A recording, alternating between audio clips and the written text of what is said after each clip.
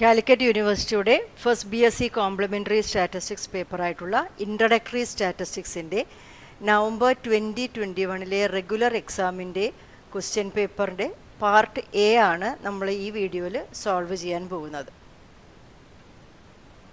അതിലെ first question, expand CSO and mention any of its responsibilities. CSO is Central Statistical Office. It coordinates the statistical activities of the country. It conducts annual surveys of the industries and economic census. Distinguish between questionnaire and schedule. Both questionnaire and schedule are set of printed or written questions with a choice of answers which are designed for the purpose of a statistical survey. Difference between questionnaires and schedules. Questionnaires are filled by the informants while schedules are filled by the enumerator. Questionnaires are sent by post while schedules are carried by the enumerator. Questionnaires are less expensive while schedules are more expensive. Questionnaires give poor response while schedules give good response.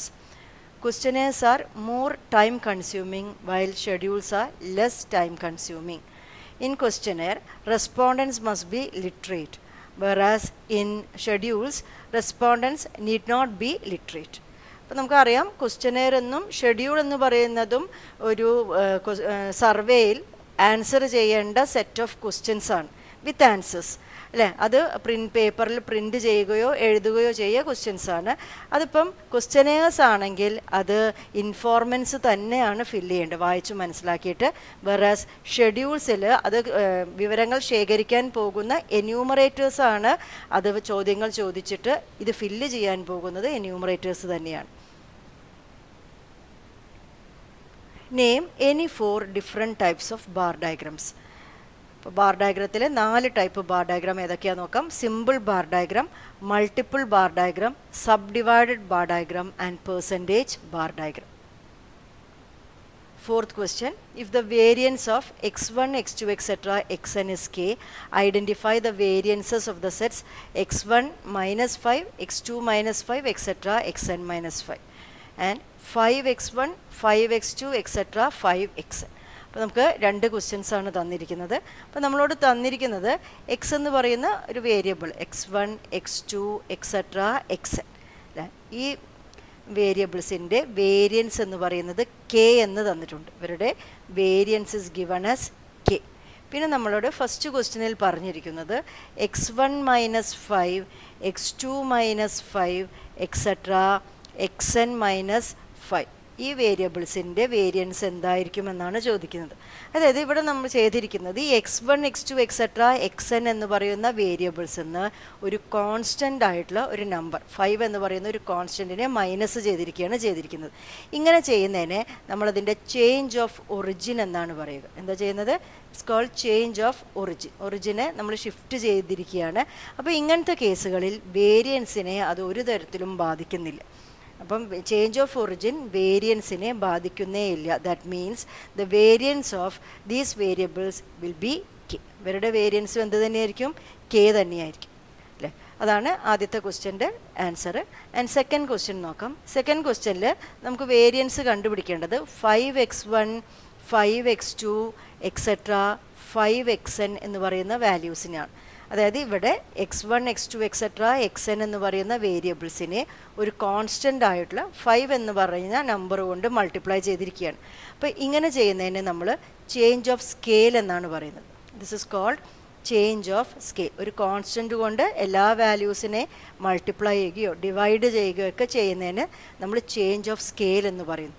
Change of scale നടത്തിയാൽ അത് വേരിയൻസിനെ ബാധിക്കും. അതായത് ഏത് constant വെച്ചിട്ടാണോ multiply ചെയ്തിരിക്കുന്നത് അതിൻ്റെ square times അതിൻ്റെ variance കൂടും.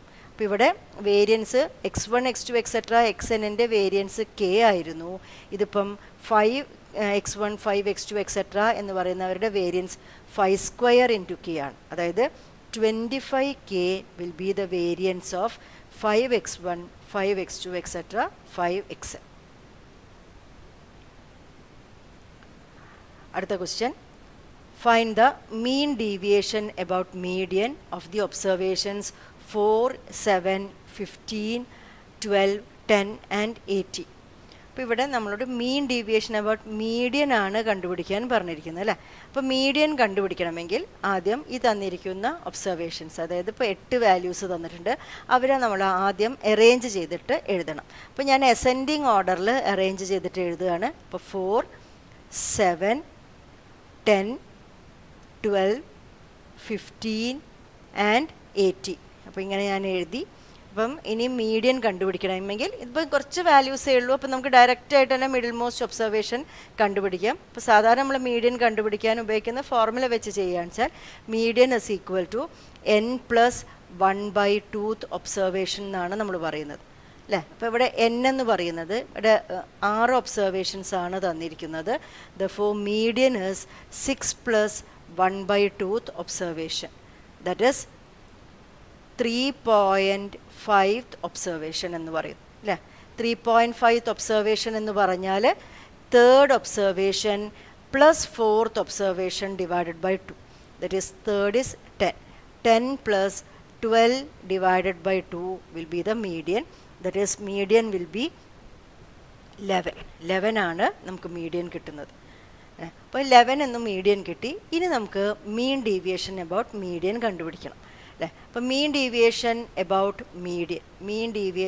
About median കണ്ടുപിടിക്കാനുള്ള formula 1/n into summation modulus of X minus median. അതായത് എല്ലാ എക്സ് വാല്യൂസിൽ നിന്നും മീഡിയൻ മൈനസ് ചെയ്യണം, അതിൻ്റെ മോഡുലസ് വാല്യൂ ആണ് വേണ്ടത്. ആൻഡ് അവരുടെ സമ്മ് അതിനെ നമ്മൾ n കൊണ്ട് ഡിവൈഡ് ചെയ്യുകയാണ് വേണ്ടത്. അപ്പോൾ നമ്മളിവിടെ എക്സ് വാല്യൂസ് എഴുതി വെച്ചിട്ടുണ്ട്. നമുക്ക് മീഡിയൻ കിട്ടിക്കഴിഞ്ഞു. മീഡിയൻ എന്ന് പറയുന്നത് മീഡിയൻ 11 ആണ്. Median is 11. അപ്പോൾ നമ്മളിവിടെ ചെയ്യാൻ പോകുന്നത് modulus of X minus median, modulus of X minus 11 ആണ് ചെയ്യാൻ പോകുന്നത്. അപ്പോൾ ആദ്യം 4 - 11 -7, ഇപ്പോൾ മോഡുലസ് ആണല്ലോ, അപ്പം 7. 7 - 11 is 4. 10 - 11 modulus value is 1. 12 - 11 modulus value is 1. 15 - 11 modulus value is 7. And 18 - 11 modulus value is 7. അപ്പോൾ ഇങ്ങനെയാണ് നമുക്ക് കിട്ടിയിരിക്കുന്നത്. നമുക്ക് അവരുടെ സമ്മ് കാണാം. Summation modulus of X minus 11 which is X minus median. അപ്പോൾ സമ്മ് കാണുമ്പോൾ the sum is equal to 24. Therefore mean deviation about median is 1/n into 1/6 into the summation which is 24. അപ്പോൾ നമുക്ക് 24 divided by 6 എന്ന് വരുന്നു. and answer is equal to 4. അപ്പോൾ mean deviation about median is 4. അടുത്ത question, define H spread. അപ്പോൾ H spread എന്ന് പറയുന്ന സാധനം നമ്മൾ കണ്ടുമുട്ടുന്നത് box പ്ലോട്ടിലാണ്. H spread is also called Inter quartile range. അപ്പോൾ H spread or Inter quartile range is the difference between the first and third quartiles. ഇങ്ങനെ third and first quarter Q3 - Q1. Q3 - Q1നെയാണ് നമ്മൾ H spread എന്നോ അല്ലെങ്കിൽ Inter quartile range എന്നോ വിളിക്കുന്നത്. It is the length of the box in the box plot. അടുത്ത question, second, third and fourth central movements of A data R 5.2, 2 and 30 respectively. Obtain the coefficients of skewness and kurtosis. അപ്പോൾ ഇവിടെ second, third and fourth central movements ആണ് നമുക്ക് തന്നിരിക്കുന്നത്. അപ്പോൾ second central മൂമെൻറ്റിനെ നമുക്ക് μ2 കൊണ്ട് denote ചെയ്യാം. അപ്പോൾ μ2 is given as 5.2. Third central moment is μ3. μ3 is equal to 2 എന്ന് തന്നിരിക്കുന്നു. And μ4, fourth central moment is given as 30. നമ്മളോട് coefficient of skewness and kurtosis കാണാൻ പറഞ്ഞിരിക്കുന്നു. അപ്പോൾ നമുക്ക് ആദ്യം കോഎഫിഷ്യൻസ് ഓഫ് സ്ക്യൂനസ് കാണാം. അപ്പോൾ കോഎഫിഷ്യൻ്റ് ഓഫ് സ്ക്യൂനസ് നമുക്കാദ്യം β1 എന്താന്ന് നോക്കാം. അപ്പോൾ coefficient of skewness β1. β1 is equal to μ3 square divided by μ2 cube. That is equal to μ3 square is 2 square divided by 5.2 cube. ഇതാണ് β1 വാല്യൂ കിട്ടുന്നത്. ദാറ്റ് ഈസ് ഈക്വൽ ടു 0.028 എന്ന് പറയും. ആൻഡ് γ1 കൂടിയുണ്ട്. γ1 കൂടി നമുക്ക് കണ്ടുപിടിക്കാം. γ1 is root of β1.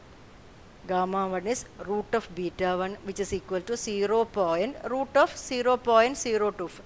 root of 0.028 which is equal to 0.167. അപ്പോൾ ഇതാണ് നമുക്ക് കോഎഫിഷ്യൻ്റ് ഓഫ് സ്ക്യൂനെസ് കിട്ടുന്നത്. അപ്പോൾ ഇതിൽ μ3യുടെ സൈന് നോക്കിയിട്ടാണ് നമ്മൾ പറയുന്നത് പോസിറ്റീവ്ലി സ്ക്യൂഡ് ആണോ നെഗറ്റീവ്ലി സ്ക്യൂഡ് ആണോ അല്ലെങ്കിൽ സിമെട്രിക് ആണോ എന്ന്. അപ്പോൾ ഇവിടെ μ3 എന്ന് പറയുന്നത് +2 ആണ് തന്നിരിക്കുന്നത്. അപ്പോൾ ഇത് പോസിറ്റീവ്ലി സ്ക്യൂഡാണ്. ഇനി നമുക്ക് കോഎഫിഷ്യൻ്റ് ഓഫ് കർട്ടോസിസ് നോക്കാം. Coefficient of kurtosis β2 is equal to μ4 divided by μ2 square, that is equal to 30 divided by μ2 square, that is 5.2 square എന്ന് ചെയ്യാം, that is equal to 1.109 അല്ലേ. അപ്പോൾ നോക്കുമ്പം ഈ കിട്ടിയിരിക്കുന്ന വാല്യൂ ഇസ് ലെസ് ദാൻ 3. 3നെക്കാട്ടും കുറവാണ് β2 കിട്ടിയതെങ്കിൽ നമുക്ക് പറയാം ദിസ് ഇസ് പ്ലാറ്റികർട്ടിക് ഡാറ്റ, പ്ലാറ്റികർട്ടിക് ആയിട്ടുള്ള ഒരു ഡാറ്റയാണെന്ന് പറയാം. പിന്നെ നമുക്ക് ഒരു കോഎഫിഷ്യൻ്റ് കൂടി കണ്ടുപിടിക്കാം, γ2. γ2 is β2 minus 3, that is 1.109 minus 3, that is minus 1.89. അപ്പം γ2 നെഗറ്റീവ് ആയാലും നമുക്ക് പറയാം പ്ലാറ്റികർട്ടിക്.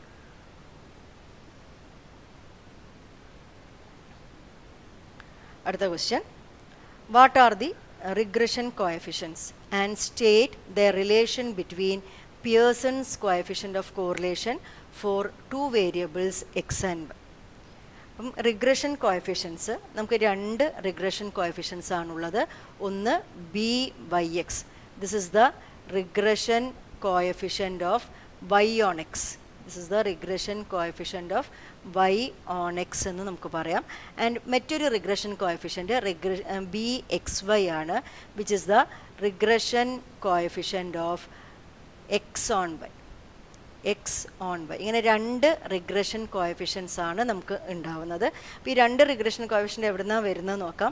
നമുക്ക് റിഗ്രഷൻ ലൈനുകൾ അറിയാം അല്ലേ. റിഗ്രഷൻ ലൈനിൻ്റെ ഇക്വേഷൻ y on x എന്ന് പറയുന്ന regression line of y on x is y minus y bar is equal to BYX into x minus x bar എന്നാണ് നമ്മൾ എഴുതാറ് അല്ലേ. അപ്പോൾ ഇവിടെ വരുന്ന ഈ BYX എന്ന് പറയുന്നത് സ്ലോപ്പാണ്.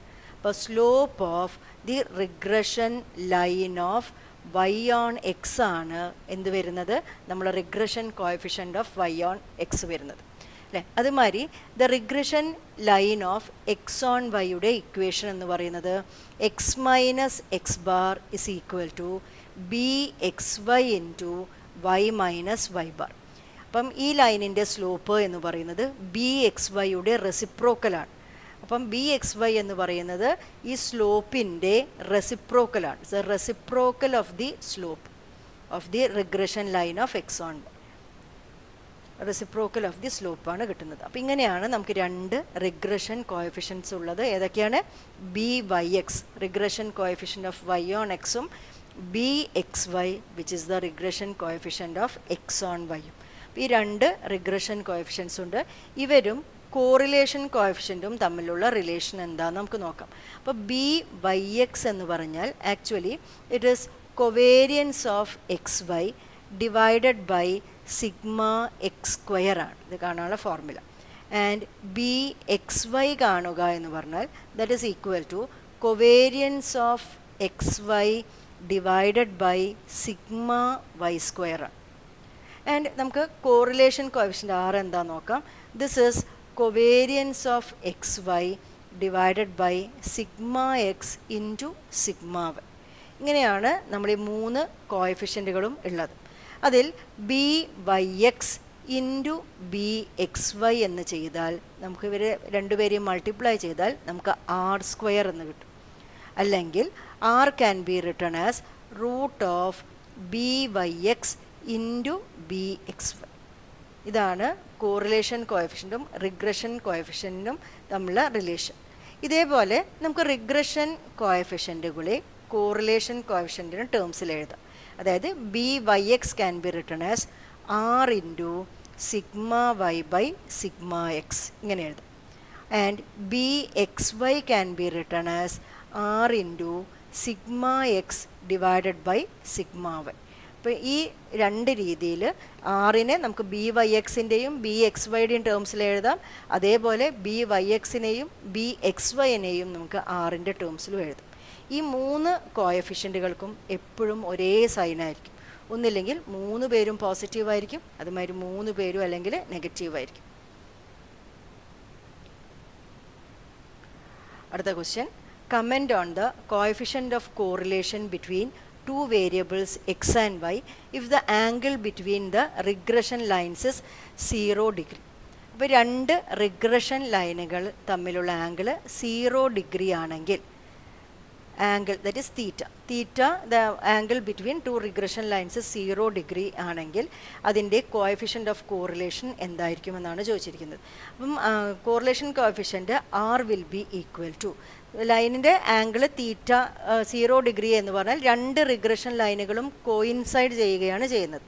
അപ്പം correlation coefficient R is equal two plus or minus, അതായത് കോറിലേഷൻ പെർഫെക്റ്റ് കോറിലേഷൻ ആയിരിക്കും, അല്ലെങ്കിൽ പെർഫെക്റ്റ് പോസിറ്റീവ് ആയിരിക്കാം, അല്ലെങ്കിൽ പെർഫെക്റ്റ് നെഗറ്റീവ് കോറിലേഷൻ ആയിരിക്കും.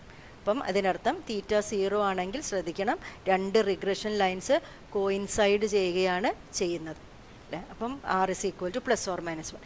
നേരെ മറിച്ചിട്ട് ഇപ്പോൾ theta is equal to 90 degree. അപ്പോൾ angle between two regression lines 90 degree ആണ്. That means the two regression lines are perpendicular. രണ്ട് ലൈനുകൾ പെർപെൻഡിക്കുലർ ആയിട്ടാണ് നമുക്ക് വന്നതെങ്കിൽ correlation coefficient R will be equal to 0. There is no correlation between the two variables. അടുത്ത question, define cyclic and irregular variation in a time series data. Cyclic variations are periodic variations in time series with period of variation more than 1 year. The cyclic movements in time series are generally attributed to the so-called business cycle composing of 4 phases: prosperity or boom, decline, depression and improvement. അപ്പോൾ cyclic വേരിയേഷനിൽ ഒരു പീരിയോഡിക്കായിട്ട് repeat ചെയ്ത് വരുന്ന ഒരു variations ആണ്. അവിടുത്തെ period of variation ഒരു വർഷത്തിനെക്കാട്ടും കൂടുതലായിരിക്കും.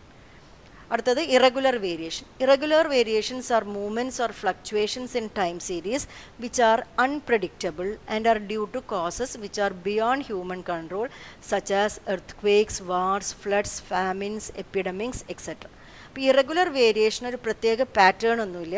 അതെന്താണ്, അൺപ്രഡിക്റ്റബിളായിട്ട് എന്തെങ്കിലും നാച്ചുറൽ കലാമിറ്റീസോ എന്തെങ്കിലും അസുഖങ്ങളോ ഒക്കെ വരുമ്പോൾ ഉണ്ടാവുന്ന വ്യതിയാനങ്ങളെയാണ് നമ്മൾ എന്ത് പറയാൻ പോകുന്നത്, ഇറഗുലർ വേരിയേഷൻസ് എന്ന് പറയുന്നത്. Define base year and current year while constructing index numbers. In the calculation of index numbers, base year is the year with which the values of other years are compared. Current year is the year for which comparisons are required. അപ്പം ഏത് ഇയറിനെ റിലേറ്റീവായിട്ട് ഏത് year ആയിട്ടാണോ നമ്മൾ comparisons നടത്തുന്നത് ആ ഇയറിനെയാണ് നമ്മൾ base year എന്ന് വിളിക്കുന്നത്, അല്ലെങ്കിൽ ബേസ് പീരിയഡ് എന്ന് വിളിക്കുന്നു. അതുമാതിരി ഏത് ഇയറിൻ്റെയാണ് കമ്പയർ ചെയ്യേണ്ടത് അതിനെ നമ്മൾ കറണ്ട് ഇയർ എന്നാണ് വിളിക്കുന്നത്. അപ്പോൾ ലേറ്റസ്റ്റ് ആയിട്ടുള്ള ഇയറുകളെ കറണ്ട് ഇയർ ആയിട്ടും കുറച്ച് ബാക്കിലേക്ക് വരുന്ന ഇയറുകളെ നമ്മൾ ബേസ് ഇയർ ആയിട്ടുമാണ് സാധാരണയായിട്ട് എടുക്കുന്നത്.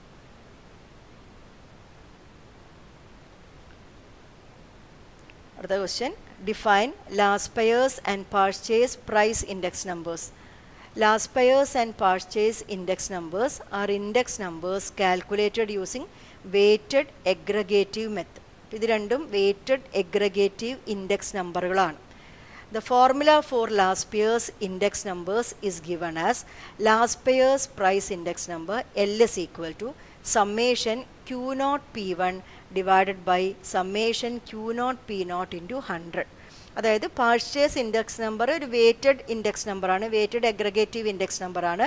ഇവിടെ വെയ്റ്റുകളായിട്ട് എടുക്കുന്നത് നമ്മളുടെ ബേസ് ഇയർ ക്വാണ്ടിറ്റി ആയിട്ട് വരുന്ന Q0 ആണ്. The formula for Paasche's index number is given by Paasche's price index number P is equal to summation Q1 P1 divided by summation Q1 P0 into 100. അപ്പോൾ Paasche's price index നമ്പറിൽ നമ്മൾ wait ആയിട്ട് എടുക്കുന്നത് current ഇയറിൻ്റെ quantity ആയിട്ടുള്ള Q1നെയാണ്. Here P0 and P1 represents the base year and current year prices, and Q0 and Q1 represents base year and current year quantities.